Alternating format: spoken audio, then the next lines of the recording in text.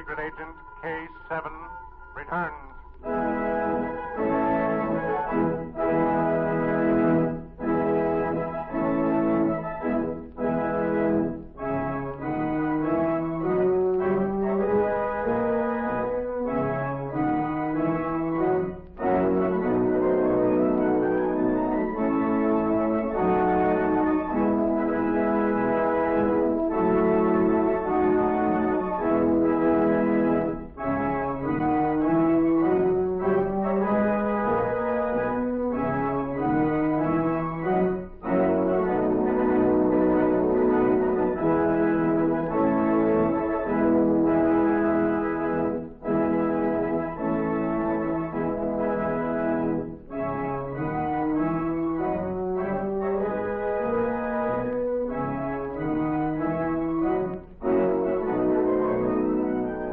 America's #1 adventurer, K-7, former United States secret agent who operated in 22 countries, on land, on sea, and in the air, brings you a story of today.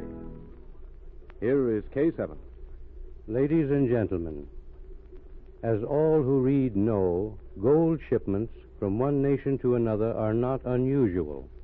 Gold is moved for many reasons. In the regular course of trade, to transfer large supplies out of nations that fear aggressors, and sometimes to pay for the purchase of munitions and supplies. Recently, such a large shipment was made, and the spies of one nation seized the opportunity to further weaken the strength of the country to which it belonged. My old friend John Holbrook will introduce the story. Thank you, K-7. The diplomats of a nation that feared its neighbor decided to move their gold supply to another country for two reasons. First, they wanted to assure its safety. They also wanted it available for the purchase of defense supplies. Spies quickly picked up the information and planned a coup. What they didn't learn was that Special Agent Z had been brought in to safeguard the shipment. Our story opens as two men plot in a small continental hotel room. This will be our final blow. It will cripple their country. You know of their plans? Only that they are going to ship $100 million in gold. The gold is already being loaded. The ship sails tomorrow night. You, Bellholm, are to sail with it. What is their plan? You and another who will come in today are to stow away.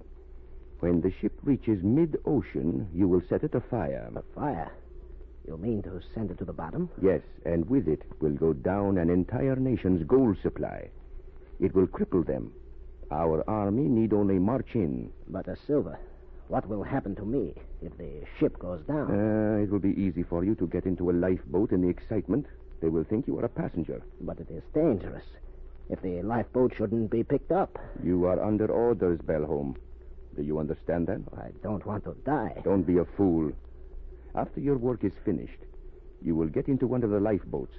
Some passengers will be missing. You will not be recognized, and you will be picked up within an hour.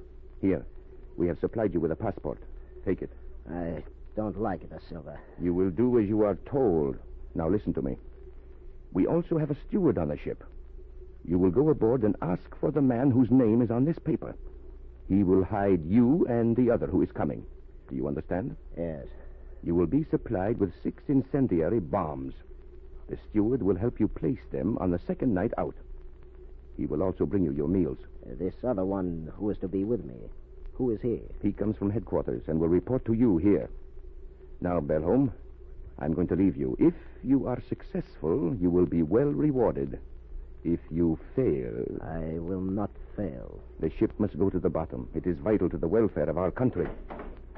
I leave you now. You will not see me again.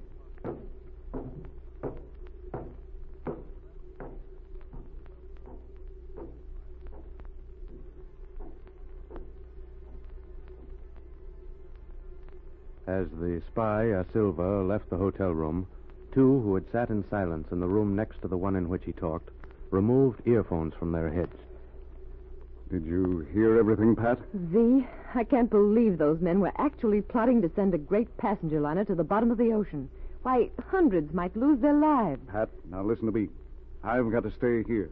When Bellholm goes out of his room, I'll have to get our dictaphone out before it's discovered. What do you want me to do, Z? Get packed and go aboard ship.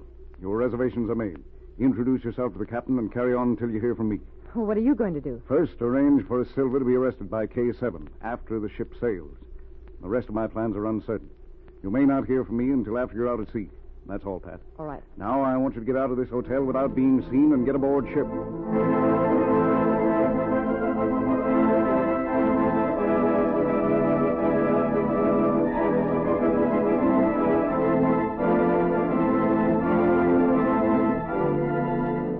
Early the next morning, a great ship prepared to sail. As the gangplanks were lowered, Patricia Norwood stood at the bridge rail talking with the captain.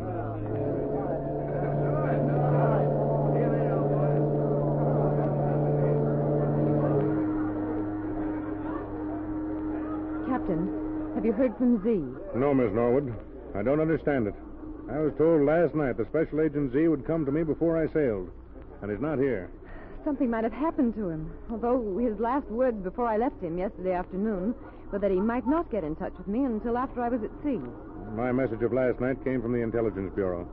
They said that he'd be here. We should have sailed 10 minutes ago. I can't wait any longer. Perhaps another 5 minutes. It's impossible, Miss Norwood. We must sail now. You may remain here on the bridge if you wish. I must leave you until we're underway.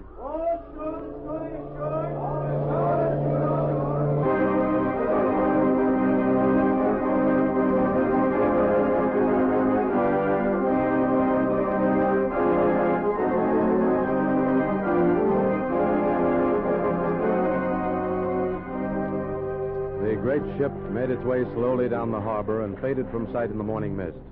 Pat watched from the rail, hoping that Z would overtake them and come alongside in a cutter. However, he failed to appear. Pat was desperate. That night, she arranged with the captain to have the ship carefully searched.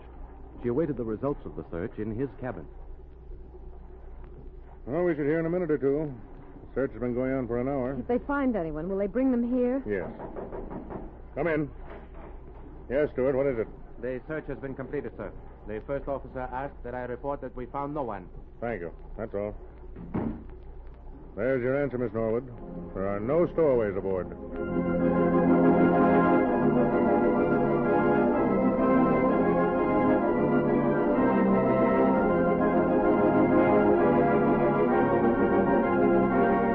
The ship speeded into the night. The captain, at last convinced that there was no danger. He might have lost some of his confidence if he could have followed his steward to a supposedly deserted crew stateroom far below decks.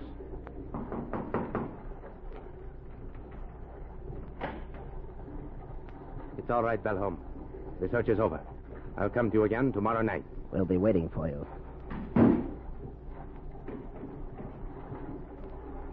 Another 24 hours passed. Patricia Norwood paced back and forth in her cabin. One sentence rang through her brain over and over again. 6 incendiary bombs. Placed them the second night out. Why doesn't something happen? Why don't I get a wireless message from Z? Something must be wrong.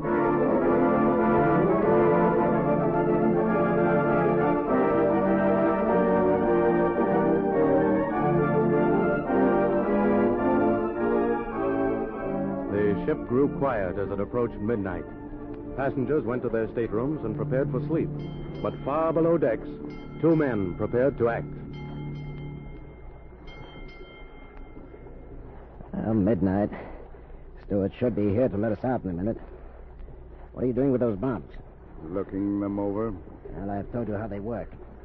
Close the cases. We won't open them again. They're all right. You understand what you are to do. Take 3 and go forward. When they are placed, you will meet the steward near his lifeboat, number 6. I'll join you there. Right.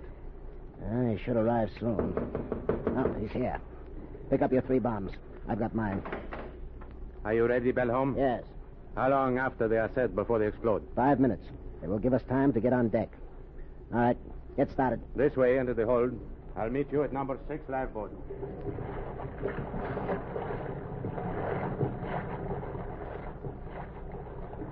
The steward went to the deck. Belholm went deep into the stern hold. The third man started forward, then circled back toward the engine room until he located one of the ship's telephones.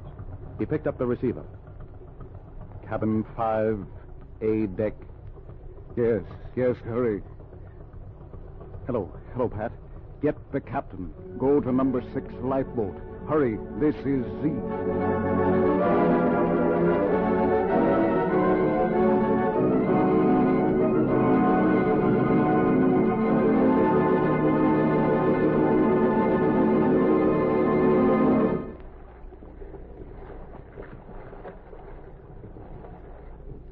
A minute or two later, Bellholm rushed on deck and joined the steward near number 6 lifeboat. Is that you, Bellholm? Yes. Where's the other one? He should be here any minute. He's had time to place the bombs. As soon as the fire siren sound, we'll get number 6 lifeboat ready to launch. The ship will come to a stop. Yes. One of the bombs is under the turbines. We won't wait for the captain's order to launch the boats. Yeah, here's someone. Put up your hands, both of you. There's someone with her. The captain. You're both under arrest. Keep your hands over your head. Here's a third man. Put up your hands. I've got you covered. You won't need your pistol, Captain. Z. Captain, this is Special Agent Z. You, a special agent. Yes, Bellholm. I arrested the man who was supposed to work with you when he came to your hotel to meet you. I also took his credentials. Z, you've been posing as a spy. That's right, Pat. I came aboard with Bellholm as his assistant. This steward hid us in the crew's quarters. I didn't get a chance to get in touch with you, Captain, or with you either, Pat. And we thought you'd missed the ship. But Agent Z, why didn't we find you when we searched the ship? Your steward can answer that. He led the search in the crew's quarters. And now let's put these men in irons. Z, what about the bombs? I fixed them so they won't explode. We'll get them in a minute. Captain, let's take care of your stowaway and steward. I'll feel better when I see them in irons.